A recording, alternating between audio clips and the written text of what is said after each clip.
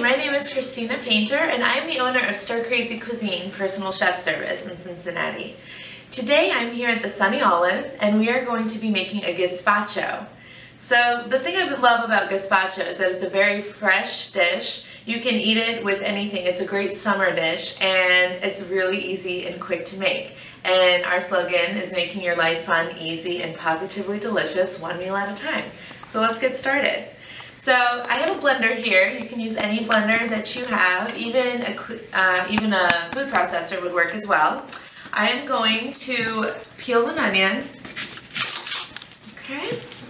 So I'm going to use about half an onion. This serving size that I'm making is good for about 2 to 4 servings. I'm making a little less right now, so if you want anything more than that, you can just double it. So what I'm going to do is just lightly cut the onion, toss that in there. I'm also going to do the same thing with the tomatoes. And you can even leave the ends on because it's going to be processed. You do not need to worry about taking off the small little ends of the tomato. They are going to be blended. They may even have more fiber, you never know. And I'm going to use 2 tomatoes, and these are just tomatoes on the vine. So there we go. We're going to toss this in here. Voila. I'm going to use 1 bell pepper. I prefer to use red. You can use green, but green is more bitter, and that's why I don't know if you ever noticed that colorful bell peppers besides green are a little more expensive, and that's why. They're just a little sweeter. They're a better taste, I think. It's all subjective though.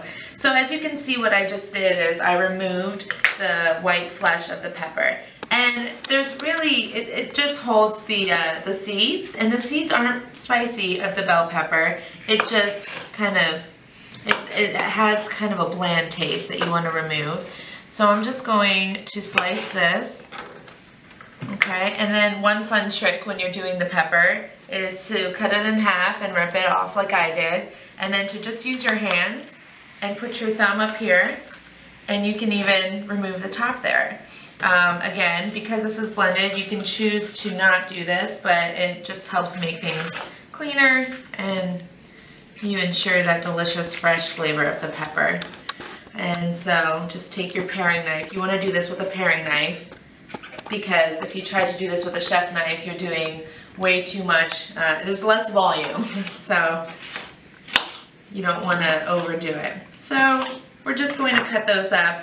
That's another fun thing about gazpacho is you can really just throw it in there and you can't go wrong.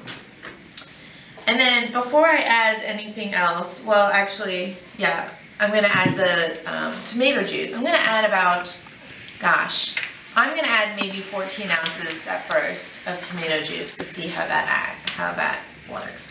And tomato juice is very salty, so I would hold off on adding any seasoning yet before, you just want to make sure that you're not overdoing it.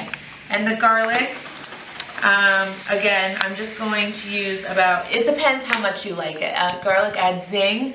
It is very robust, as you know. Some people love it, some people hate it. If you hate garlic, this may not be the dish for you, but if you love it, you may be in luck, because you definitely need garlic. And it adds that zing, that flavor that brings it together to be more of a chilled soup than just a bunch of vegetables mixed together. So I put 3 cloves. Now, something about a blender that you should think about, I'm using a large English cucumber, and you don't have to peel it. Go ahead and just put the whole thing in. Actually, I'm going to start with about 3/4 of it, and I'm just going to slice it into smaller pieces, just because more so I'm running out of room than anything. So I'm gonna just put those, let's get this out of the way. You always want to make sure that any trash is out of the way when you're chopping or cutting. You never want to be working over anything. So we're just gonna put that in there. See, I'm getting greedy, I'm running out of room. So I have everything in there. Now I'm going to put the olive oil and the vinegar, which I am using from the Sunny Olive. And let me make sure this is Okay, this is the vinegar. I'm using a jalapeno vinegar, and it adds some spice, but it's not overwhelming. It's not like you're eating a jalapeno. It adds the taste and a little bit of spice, and I'm using that for the gazpacho because, you know, you have bell pepper, you have refreshing ingredients. It's a good combination. I'm just gonna go ahead and put about 2 tablespoons to start. Always way on the lesser side when you put any liquids, any flavoring in. You want to make sure that you don't over season. And this is a medium olive oil that I'm using from here, and olive oil will definitely bring it together. Again, it'll create more of a soup instead of just a bunch of vegetables mixed in because you're adding that fat to the acid. Balance the acidity. And some salt and pepper. Can't forget that. I call those my base seasonings. So we're going to put that in there. Some salt, just a little. Actually, you know what? Hold off on the salt because I don't want to overdo it. Again, remember with the tomato juice. Better be safe than sorry. And we'll just have the gazpacho now. So now that I've blended this, I'm going to taste it before I pour it into my serving platter. That's delicious. I think it just needs a little more salt. So I'm going to crush a bit of sea salt. And let's do a little more pepper too. Okay. Blend it up one more time. Again, you want to do that at the end.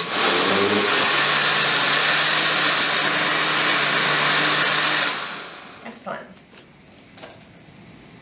And you're done. So, just pour it out into a pretty platter.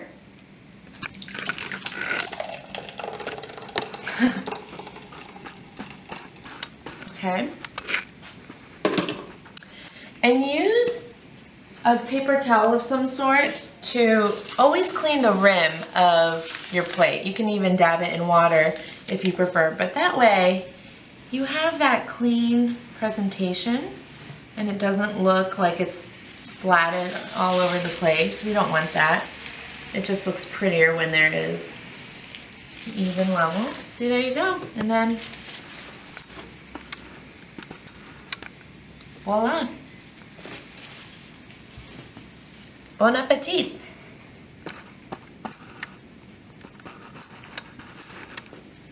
Again, my name is Christina Painter, the owner of Stir Crazy Cuisine Personal Chef Service, and I am here in the Sunny Olive. Come visit the Sunny Olive, Bel Udon, and check us out on Facebook and Twitter and our website at stircrazycuisine.com.